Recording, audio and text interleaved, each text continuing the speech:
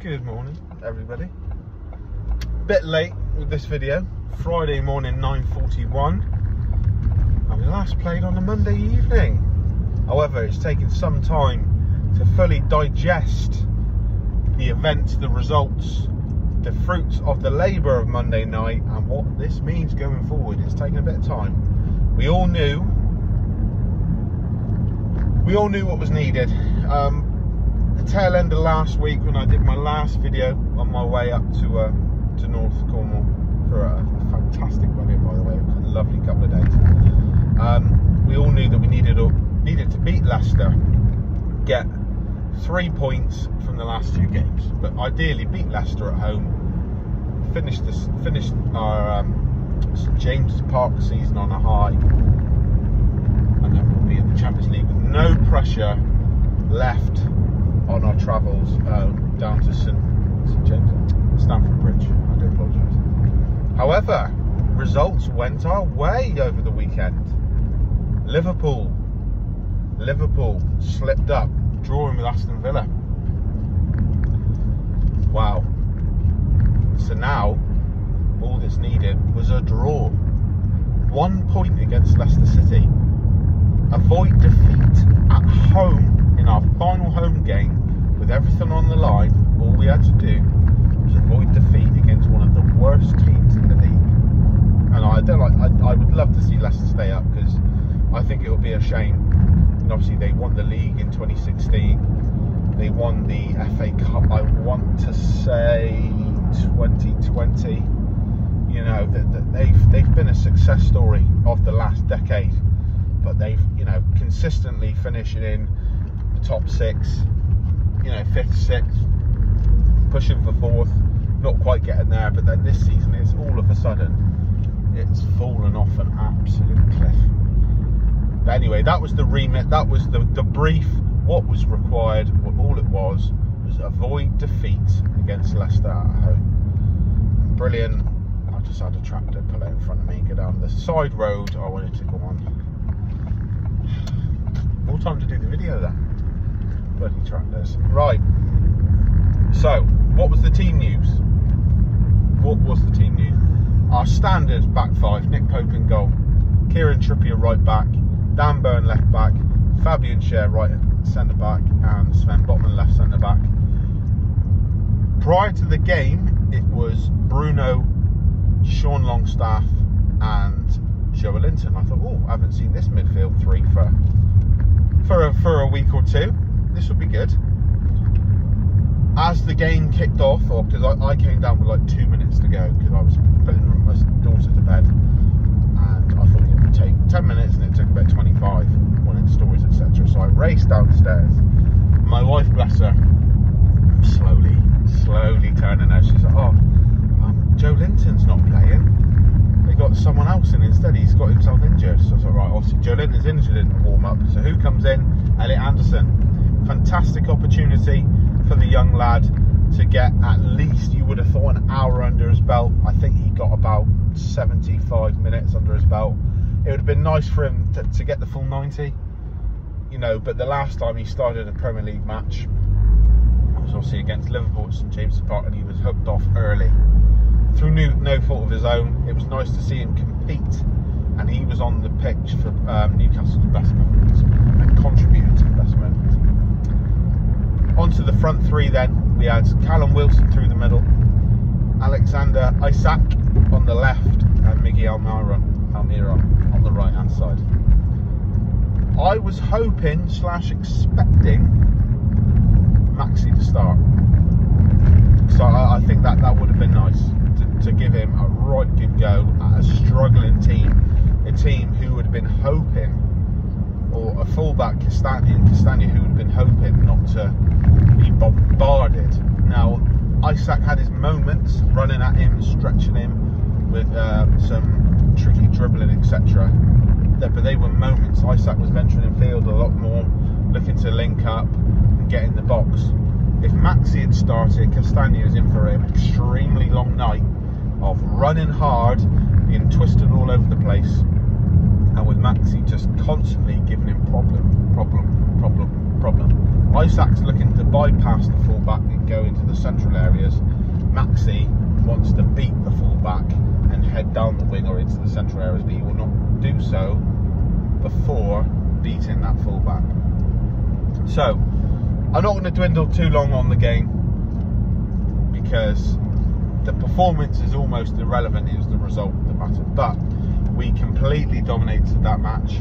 On another day, we would have won 4-5-6. So just looking back off the top of my head, Wilson hit the post, I want to say, twice. He missed an easy-ish header that by Wilson's standards you would expect him to score. At the end of the first half, he had a shot cleared off the line. Miggy hit the post with a volley. Isaac had a couple of good chances that you'd expect him to do slightly better with. Sean had a couple of shots. You know, we peppered their goal, and it just wasn't happening. On a night where we just needed to avoid defeat, it was almost like the players knew that as they were pulling the trigger. I'm not saying they did. I'm not saying they thought that way, but it was almost like, well, we don't need to score. The players weren't radiating that, but as a fan watching the game, it was like, well, this is just typical.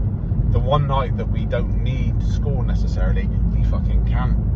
And we've hit, you know, just off the top of my head, 6 against Tottenham at St James's, 4 or 5 against Brentford, 4 against Villa. You know, we've hit some big scorelines at home this season. We've been spoiled all season for goals. But the one night where we needed to get, well, we not needed, but we could have done with some just to settle the nerves, it wasn't forthcoming.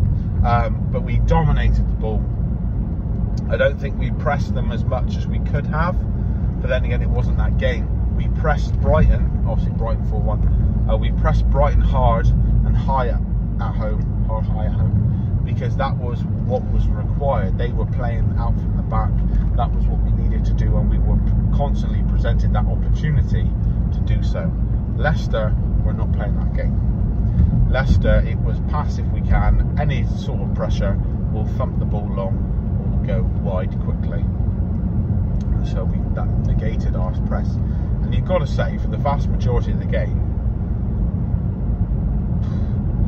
it's the correct game plan by Leicester, because they got away with it. On another day, if we'd taken our chances, that game plan would have looked extremely foolish and stupid, probably within half an hour, 40 minutes, particularly at half time. But we couldn't take our chances, so that's that. It was a strange feeling, because we had the relief of Leicester not scoring in the 92nd minute or whatever with their first shot of the game, I might add. Their first shot on target, certainly. When Pope pulls out that fabulous save, Maddison puts the ball in, Castagna. Not the best shot in the world, and it was somewhat at Nick Pope, but you've got to praise the concentration levels. You know, this guy's had nothing to do. When you factor in half-time as well, nothing to do apart from goal kicks, pretty much. Not even that. For the best part of an hour and 3 quarters. The 1 minute he's called upon, bam. Can't click fingers. The 1 minute he's called upon, he's on the ball, he makes the correct save. Fantastic. At the end of the game, it was points dropped, but for me it felt a little bit like points dropped, and then it clicked. If we'd have won the game and been winning, if we'd have won the game and scored a few goals, perhaps the realisation of Champions League qualification would have clicked in to gear a bit earlier, but it didn't. It took a minute, and then just this disbelief took over, like, we've actually done it. I know we've been on the cusp. We've been in the top 4 for the vast majority of the season, pretty much. Certainly the majority, if not the vast majority. We've been in the top 4. We've been 3rd for a long time.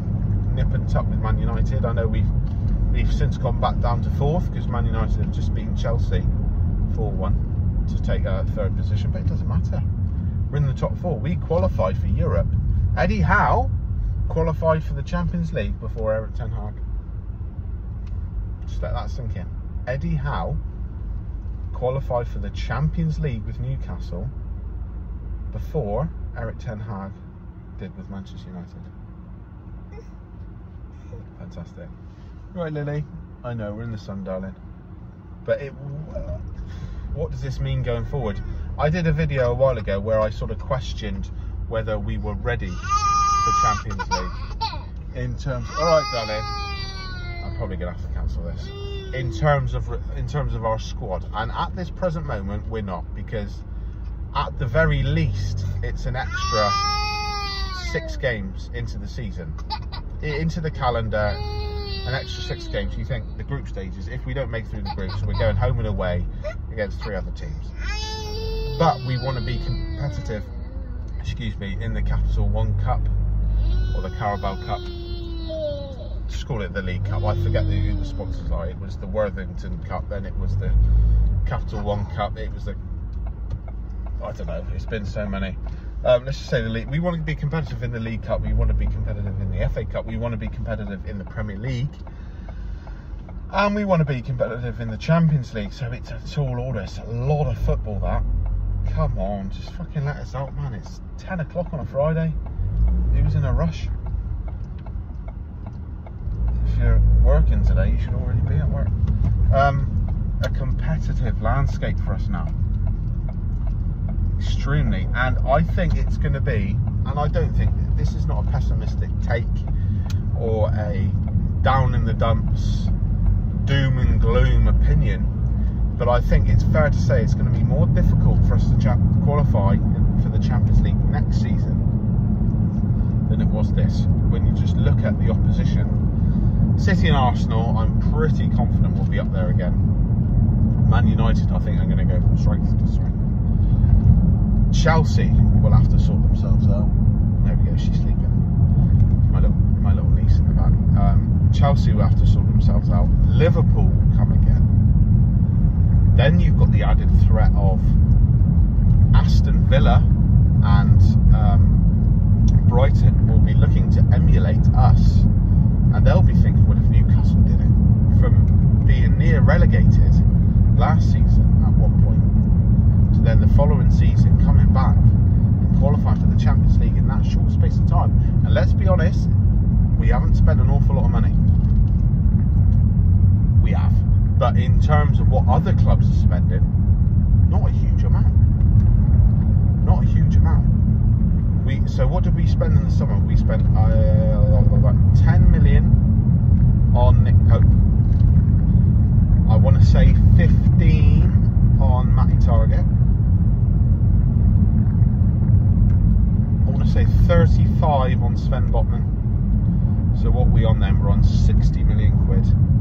And then I think it was 60 on Alexander Isak. So 120 million. Not huge. When you look at Man United spending 80 million on Anthony, etc., on one player. Chelsea will have to come again because they've just spent so much money. And although players such as Mudryk, who they spent 80 million quid on, and I highly rated him, I really did. I'm not sure I did any videos on this, but while I was in hospital a bit last year, I did an article for Newcastle Fans TV, a long article talking about Mikhailo Mudryk, how much I rated him, how perhaps this was the time for us to get him. I didn't think we'd be able to get him in the January. I thought it may be this summer, but obviously Chelsea pounced. And just talking about his quality, and he has got undoubted, fuck off Tesla, undoubted quality, because you don't get man of the match at the Bernabeu in the Champions League playing for Shakhtar Donetsk if you're not the business. But yeah, all these teams will come again, and like I said, Aston Villa and Brighton in particular are the ones who will be looking to emulate us, looking to do what we've done, and they'll be looking, thinking, why can't we? You know, Aston Villa over the last X amount of years they've been in the Premier League, let's say, when did they go down? I think did they go down with us? But let's just say the last 5 years, they've spent more money than we have. I'm pretty confident in that. And they've received more money through sales. Jack Grealish, 100 million. When was the last time we sold a player for 100 million? When was the last time we sold a player for 50 million? I can think of 30s and 35s. Sissoko, Wijnaldum. But I think this summer, I was convinced that this summer we weren't going to go mental. I still don't think we're going to go mental in terms of just paying over the odds. But we are going to have to be as smart, as savvy, as sharp and as cute as we've been in the last 2 or 3 transfer windows. Obviously I said 120 million, but then you factor in the 45 you paid for Anthony Gordon and the 3.5 you paid for God, I can't remember the name, that's embarrassing. The young right back, Ashby from West Ham. So that brings it up to nearly 170. Yeah, we're going to have to be as smart as we've been in the last 2 or 3 transfer windows this summer, even more so. The opportunity sort of opens up a bit, but it closes as well, because that might sound daft, but we've now got a wider net in terms of players who are available to us, who would want to come to us. Players from every league in the world, particularly in Europe, will be looking at us. So what I'm trying to say is, players from League 2 to the top of the Premier League will be looking at Newcastle as an idea, as a good option. Obviously, I don't think we're going to get anyone from Arsenal, Man United, Liverpool, or Man City. But that calibre, you've got teams from the top of La Liga to the bottom of La Liga who will be thinking, Newcastle might be in for some of our players. But Germany the same, France the same, Italy the same. But then, I'm not doing a very good job of explaining this, but you should know what I mean. But then, the net is drawn even tighter, because we're going to be looking now. They're all the players that are available to us, but the ones we want is in that tiny niche bracket of improving. You know, we're in the Champions League. We want players that want to take us on in the Champions League. That's a small number in relative terms, but even smaller when you look at who else are going to be one of these players. Just from our league, it's going to be people like Manchester United, Man City potentially, Arsenal, Liverpool, and possibly Tottenham, Chelsea. Even though we're in the Champions League and Liverpool in the Europa League, I still think that Liverpool have got more of a draw in terms of history, Klopp, the players they've already got. At the moment, they've still got a draw, more of a draw. If we finish in the Champions League next season and do well in the Champions League next season, do well in the Cups, and finish above Liverpool again, and if Liverpool finish in Europa again next season, that conversation might be different. But yes, so the catalogue of players that we want that we will want and be looking at to improve our starting 11 in particular is going to be incredibly small. I'm going to do another video looking at areas we need to, strengthen our squad in terms of bench and starting 11 at the end of the season. I'm not going to do too many videos on transfer rumours, because we're going to be linked with every player that's probably playing in the top leagues, and it's going to be absolutely mental. I still can't believe it. You know, it's the first time we've been in the Champions League in my time of supporting Newcastle. I can remember Newcastle in the UEFA Cup. I can remember us in the... Was it still the UEFA Cup when we were there during the Pardew time? Europa League, let's call it that. In the 12-13 season. Since then, it's been barren with European football. Absolutely nothing. The last time we qualified for the Champions League was the 02-03 season, I believe. And well, you know, that just says it all, doesn't it? The first time in 20 years. This is also, I'm keen to point out, the finest Premier League managerial performance by an Englishman since Sir Bobby. Incredible. And I believe Eddie Howe is 1 point at present. Eddie Howe's team are 1 point behind Sir Bobby's greatest points tally. So with victory over Chelsea on Sunday, we eclipsed that.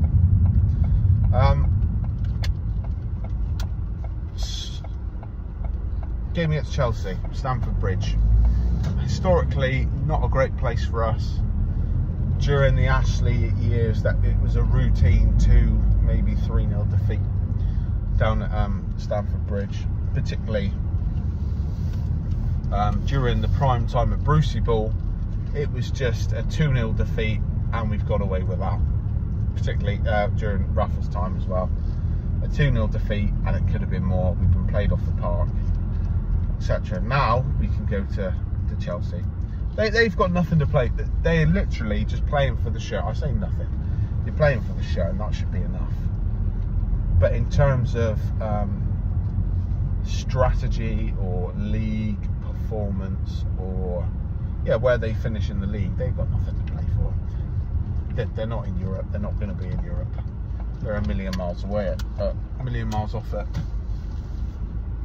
So, in that respect, their motivation is somewhat low.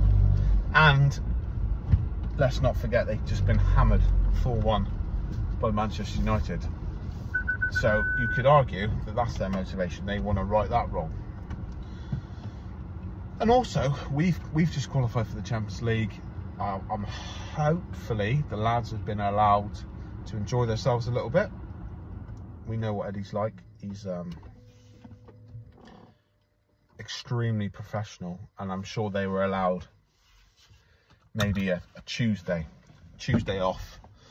Go and have a few. I'm not saying they would have been out on the lash properly, but I'm sure it would have been go and have a few gin and tonics,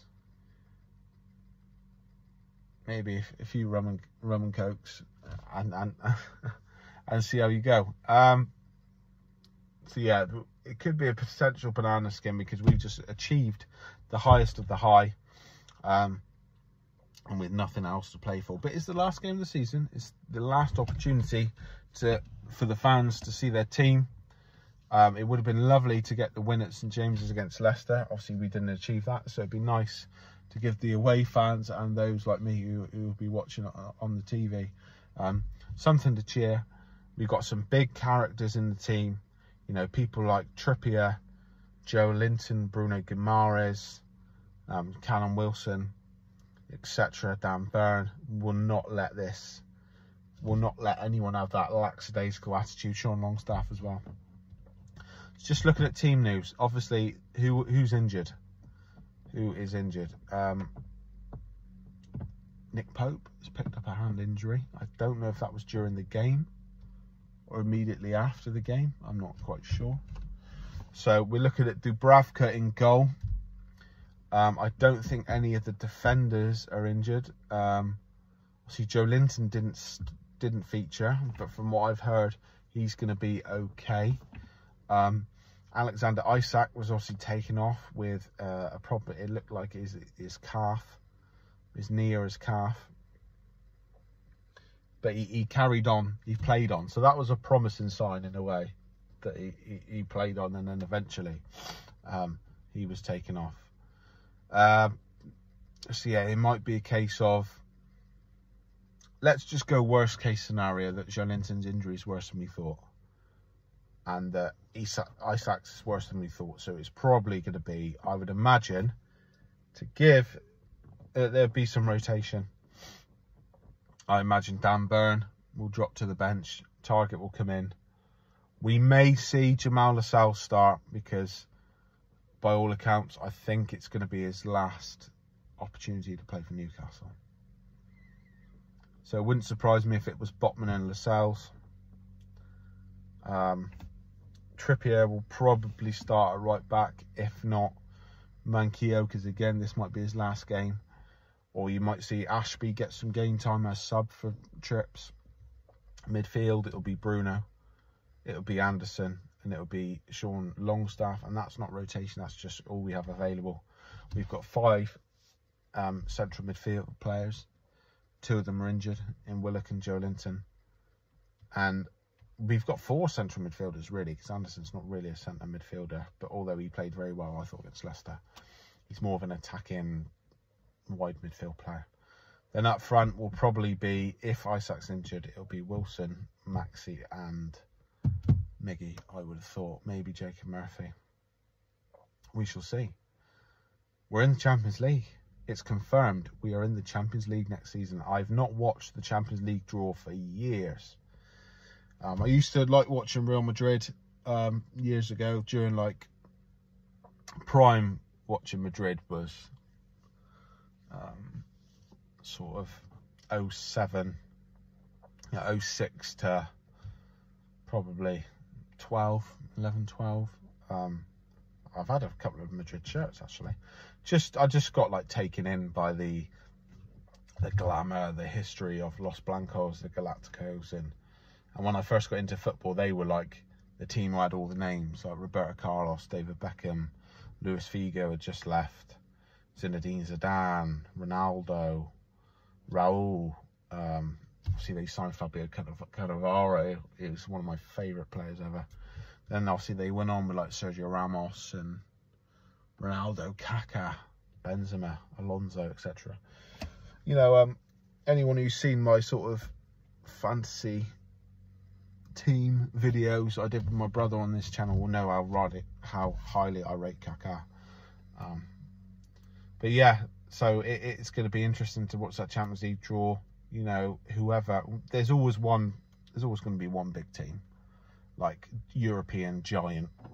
You know, we could be in, you think European, who would you class as a European giant? Historically, obviously discounting Liverpool because they're not in it. Historically, it would be like Manchester United, Bayern Munich, Real Madrid, Barcelona, AC Milan, definitely as a historic giant. And I think there's how many groups? Is there 8 groups? 8, yeah, because there's 64. I don't fucking know, my maths is shocking.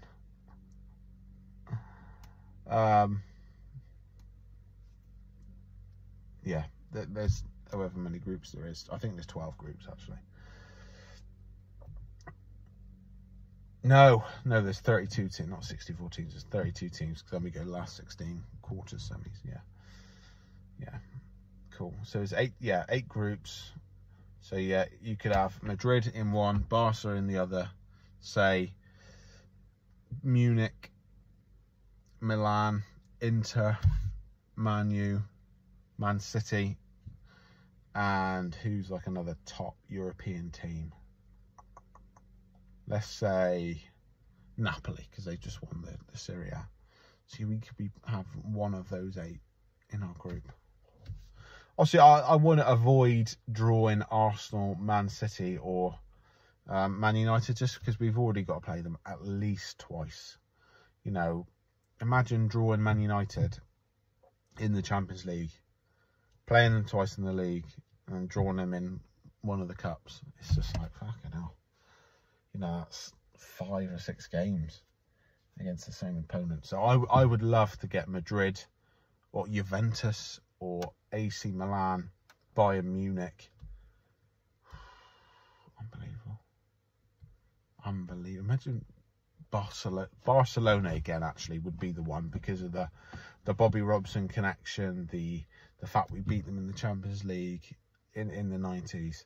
It'd be fantastic, but it's not quite sunk in for me. I think it's had less of an effect on me because I don't remember. I was aware of them because I used to see it in the papers and on the news and stuff about Newcastle in the Champions League, but I wasn't a supporter of Newcastle back then because, 2003, I was like 9 years old. And obviously being in Cornwall at that sort of age, unless you've got a family who's like football mad, you're not really into football at that age. It wasn't until I sort of secondary school that you're more aware of it. But yeah, I'm absolutely stoked. I can't believe it. I'm a little bit worried about our recruitment. We have to get it absolutely bang on this summer. Because, as I said, Liverpool and Chelsea will come again. Tottenham might sort themselves out, although I doubt it.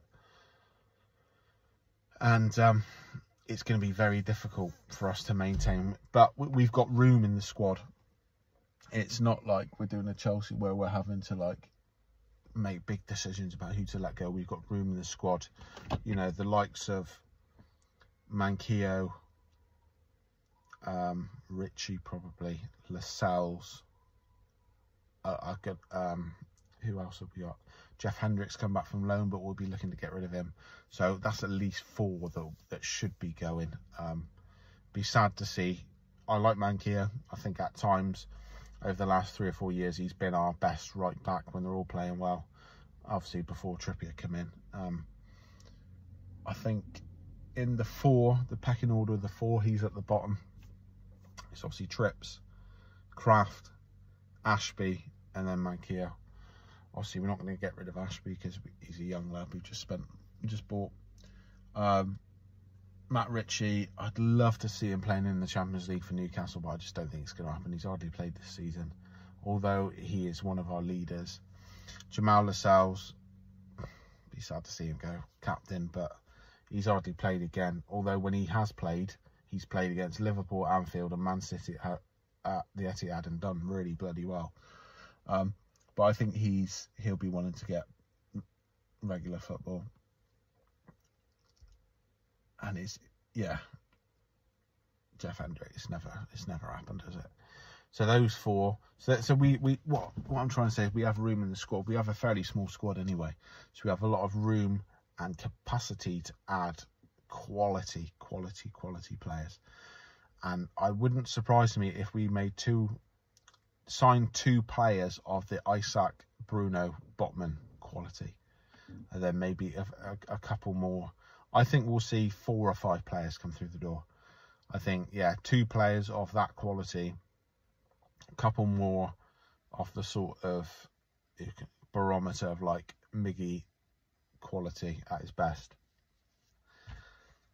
We'll sign probably a couple of central midfielders. I'll do a separate video on who I think is going to go and why I think they're going to go, whether I agree on it, etc. But it's mad. I think it won't sink in until I see Newcastle United drawn out of that pot alongside. Fuck it, it's mental to say, but I'm just going to say it. I'm going to say Club Brugge, Marseille, and Bayern Munich. There you go. I've no idea whether Club Brugge or Marseille have qualified, but that's who's going to be in our group. Group D, yeah. D Crew VL, those who know now. Idiot. Right, thanks for watching. Please like, comment, subscribe, etc. And I'll see you next time. Thank you.